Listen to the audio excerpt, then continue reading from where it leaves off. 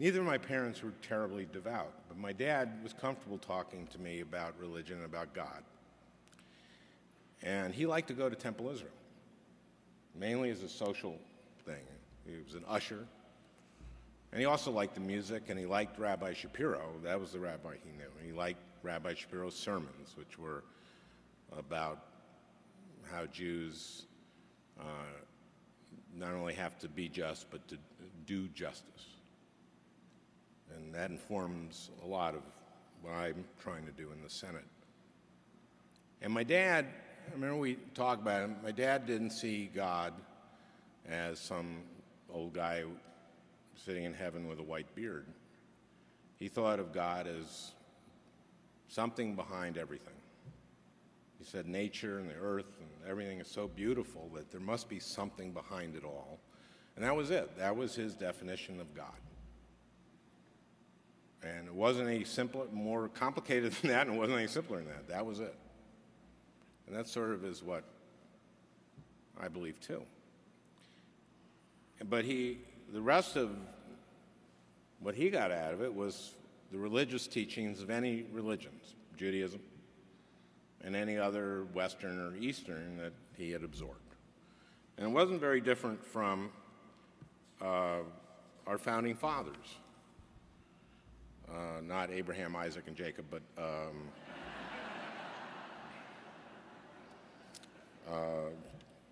Thomas Jefferson and James Madison and John Adams, who weren't really Christians. They were deists.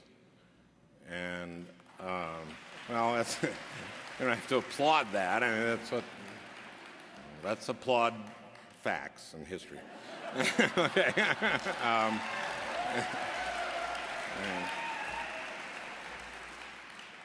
And John Adams and Thomas Jefferson had this sort of famous correspondence toward the end of their lives. And in it, Jefferson asked Adams for his credo.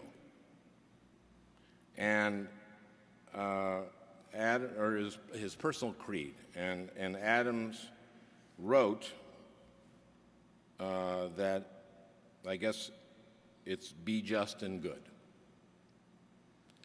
And Jefferson replied, the result of our 50 or 60 years of religious reading in the 4 words, be just and good, is that in which all inquiries must end.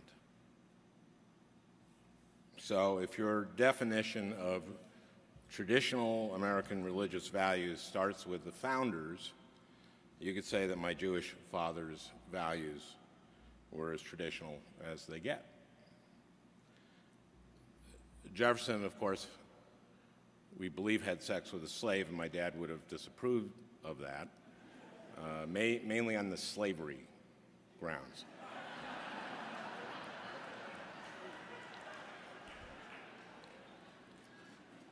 Now, I consider myself a very fortunate person, and it's mainly because I've just been lucky.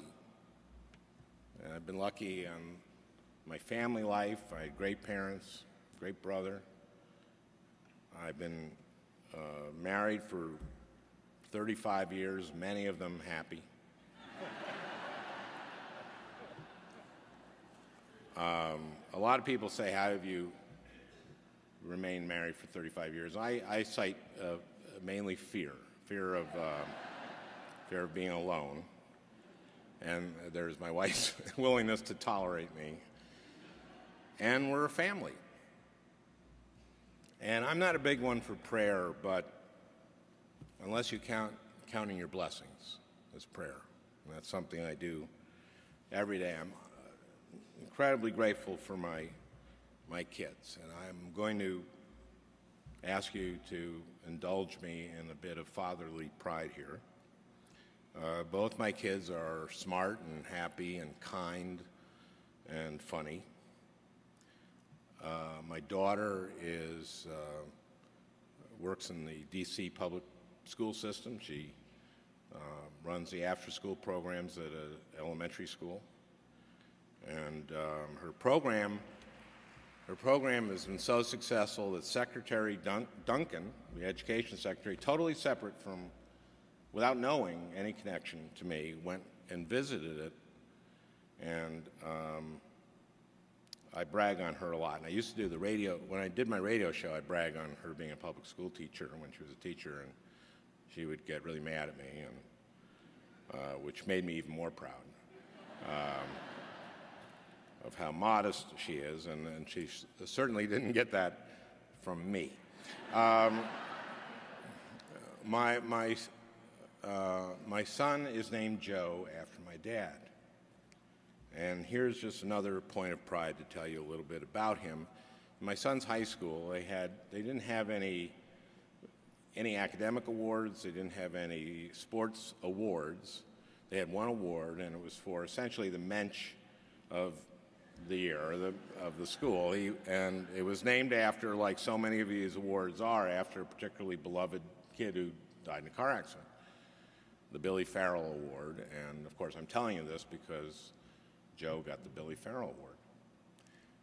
And I remember when he was 8 years old, and I picked him up from a play date. And I remember picking him up, and the mother said to me, "He's such a good kid. He's such a nice kid." And she just said to him, "Joe, how come you're so nice?" And he said, "I think it has something to do with my grandpa." And to me, that's where God is. You know, I don't think Dad's up in heaven looking down and smiling at that like he smiled at my laughing at his joke. I'm almost certain that he's not doing that right now. But I think God is my dad's in me, and he's in my son. And do just, be just and good is what I try to do every day in my work, whether it be on immigration, whether it be on GLBT rights. In everything that I do, I remember that. So I want to thank you for being the kind of church that embraces all different kinds of beliefs, and for being a church that believes in social justice. You're my favorite kind of church.